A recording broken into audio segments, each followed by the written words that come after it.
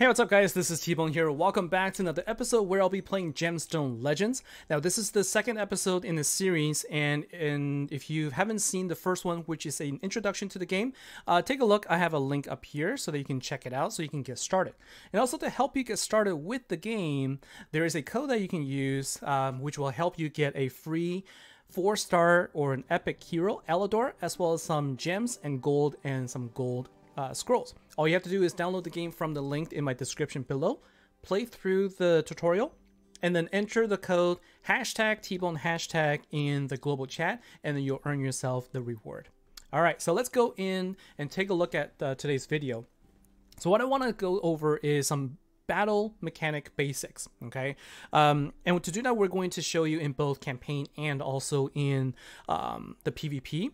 And so just a quick overview, because I think the campaign is really where you're going to be spending a lot of your time, because you need to play through the campaign in order to unlock most of the features and functionality in the game. So you're going to be going through that. And as you go through the campaign, you're going to come across some difficult bosses. And if you understand the basics of the mechanic for this game, it's going to make it a lot easier for you. All right. And so, as you play, you'll notice already that you're going to have different paths you can take, so you're going to make choices there, and that's totally fine. And what I want to go through is basically just once you decide to engage in combat, what are some of the things that you need to consider. And let's not do a boss fight because that might take a little bit longer. Let's just do like a regular fight with some mini bosses. So we'll go ahead and engage, and so let's go in and take a look. All right. So first, you get to take a look at your enemies, and then anytime, by the way, in any of these screens, you can take a look at the little icon, the eye icon, and it's going to give you a very detailed explanation as well. So I'm just going to go through it in video format. First thing you can do is you can choose your dragon. There's Ruby Dragon, Emerald Dragon, and Topaz Dragon. All of the dragon except for Topaz Dragon will be available by playing through the campaigns, whereas the Topaz Dragon is one that you will get simply by playing through, and you get it as a 7-day reward. All right, so Topaz Dragon, you can click and press on it. It'll tell you what it does. This one is a good debuff enemy in that it will cause colorblind. I'm going to explain what colorblind means after this. All right, and so then in here you can also choose your heroes. So you can pick any number of heroes you want, although if you wanted to get 3 stars for the campaign, you can only have 3 max heroes. You can also select any leader you like. Okay, any card can be a leader, that's totally fine. But what I would say is take a look and see if a card has a little crown symbol on it. It tells you that it has a leader bonus, and that's going to be Elidor and Alias. So Elidor has the healing HP leader everywhere leader ability, so all of your allies will gain 15% health, whereas Alias, if you set him as a leader, then all of your allies will have a 10% attack boost. Okay, so you can, like I said, you can use any card as a leader, but if you use, for example, Urmuk, then you're losing out on some of the leader ability there. So I like to set Elidor as my leader. Once we are set, then we can move on to the next part where you can choose to put some potions there. I recommend putting in some mana and some health potion in there because it will definitely help you in situations where you're in a bind. Now we're gonna go in and do a fight. I'll talk about multi-battle in the next video. I think it's also gonna be really helpful. Now, we're going to talk about the meat of this video, which is not just how you can do a regular, match 3 type battle, because that is very common, but how you can use this to your advantage because of the way this game is designed. All right. So first of all of the heroes in the game have they take turns to attack. This includes your own allies and also the enemies. Each of them will only attack one time, and they only ever attack one single enemy. Okay, so you can only attack one person, and only one person can attack at a time. This is the fundamentals of this game design. And every unit that attacks, whether it's yourself or the enemy, has 3 matches to make. And so if you take a look here, my Alias is going to attack, then the next enemy is going to attack first. So let's just go through a basic attack first, right? Let's just go ahead and choose randomly 3 attacks here, and you'll see that it kind of randomly selected a unit to attack. You don't really know who is going to attack at any given time, and so it's kind of hard to really tell, right? So that is if you play without that you can definitely play that way, but there is a trick here that is going to help you get much more better damage and more focused damage.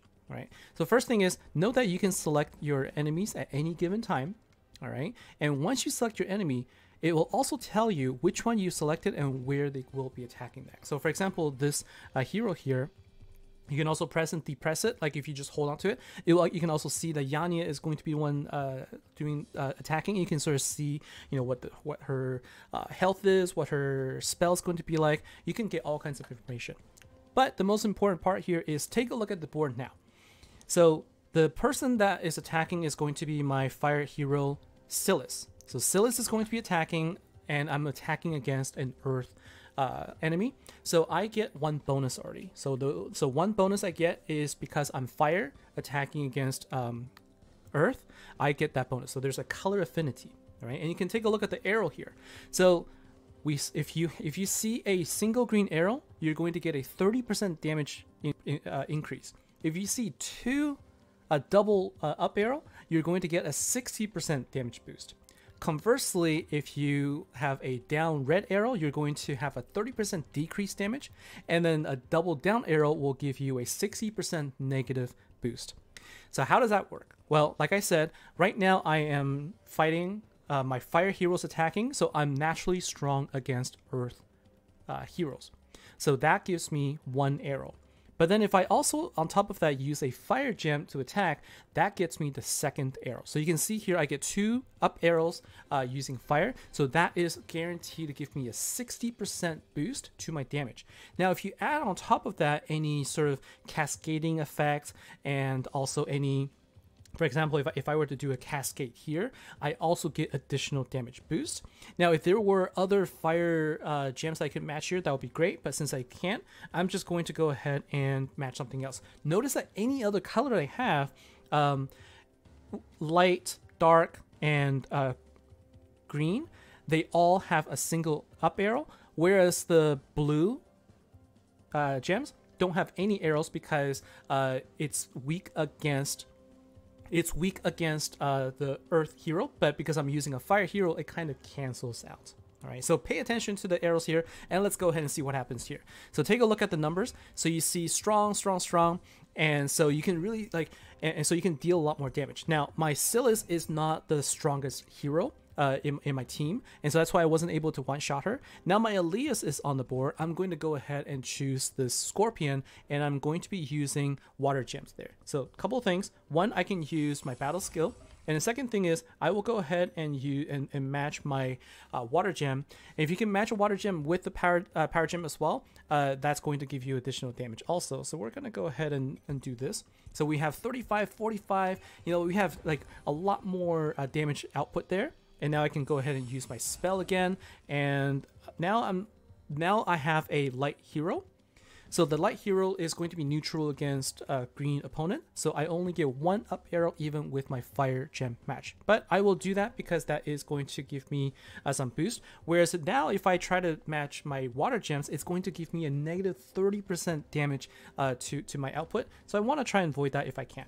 Okay, so you want to generally you want to avoid having these negative damage output unless you're going to set yourself up for the next person that's going to attack, that's going to give you a little bonus. Okay, so there's definitely more advanced strategies around it. Now, what does my Bastard Dragon do? Well, it's going to have a 100% chance to inflict color blindness on all enemies for 3 turns. What that means, once it's inflicted with color blindness, that just means that, for example, the red Scorpion, when it attacks my earth hero, it's going to only have the boost for the color affinity of the hero, but if it matches a fire gem against my my earth hero, it's not going to have that additional power boost, and it will not get any power boost against anyone else. So basically you lose that advantage by matching the correct color. And so we're gonna go ahead and fight against the fire Scorpion, and let's try and deal more damage to it. And use your spells, you know, use your active skills as much as you can, because you know, you want to try to take out the enemies as quickly as you could.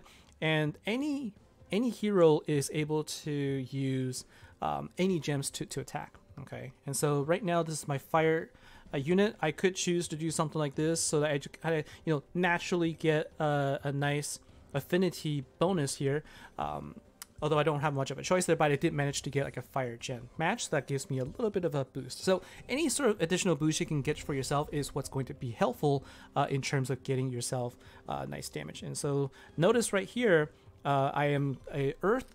I'm a light hero attacking fire hero now, so I only get one single boost by matching water. But this should give me almost enough. It's almost enough for me to take everyone out. So I'm going to go ahead and use my spell to take out the fire scorpion. And now let's just go ahead and finish this up.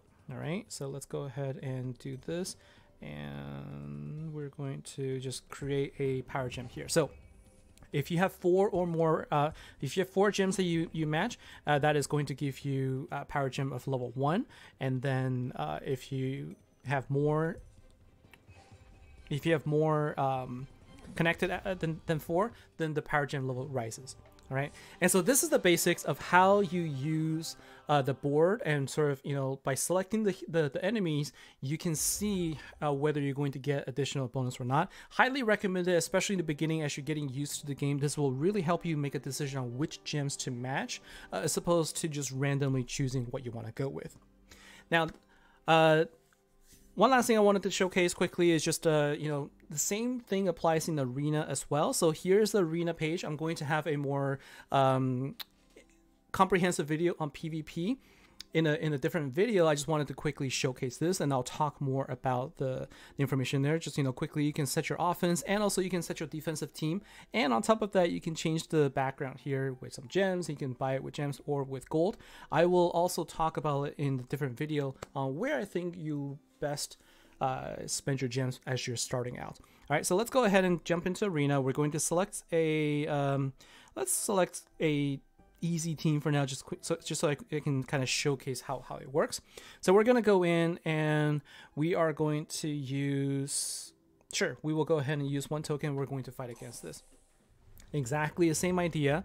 Okay, so you want to pick and choose where possible if you can. If you could get some additional bonus, but since we can't, we're gonna go ahead and do this match right here, and we're going to use this setup here. And if there was a fire hero that was going up against that would have been better, because then I could get a little bit bonus.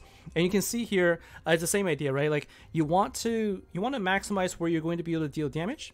And at the same time, you want to try to increase as much as you can some cascading, so that you can boost your damage more as well. So that's what's going to help you with your damage output. All right, so we're going to go ahead and set up here. There's not enough light gems for me to really do anything, unfortunately, but we will go ahead and take out our first opponent.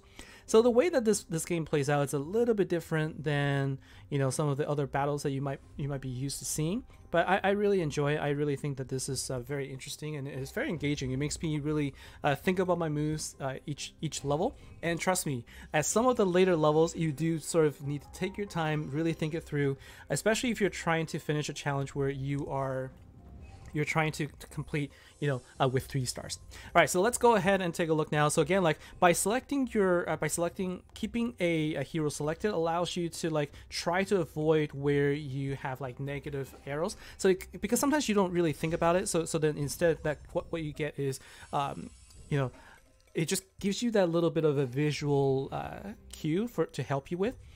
And take a look at the way the fight's going. There is, this is actually a perfect example where at a later time I do want to talk about some of the team composition, what I think is going to be a really good composition to go with, because some of the skills that I've seen so far, they're so useful.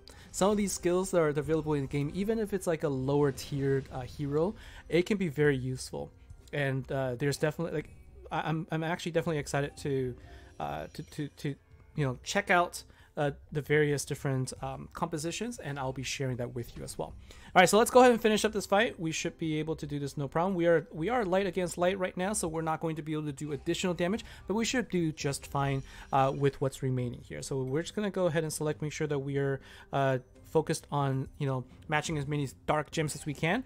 But with this, we are good to go. So we do get a victory. We earn ourselves some trophy here, and then we make our way up in the PvP tier. Again, I will be covering PvP in a bit more detail. I just wanted to kind of showcase how you can use this knowledge for how you do battles in this game to all the different aspects of the game. So that's going to be it for me for today, guys. Thank you very much for watching. Again, if you haven't yet, download the game using the link in my description below. Remember, if you enter my code, #TBone hashtag, you're going to get yourself a little hero, not a little hero, a little gift, including a 4-star hero, which I'm currently using as my main setup already. So that's going to be it for me for today, guys. Thank you for watching. Take care, and I'll see you in the next episode.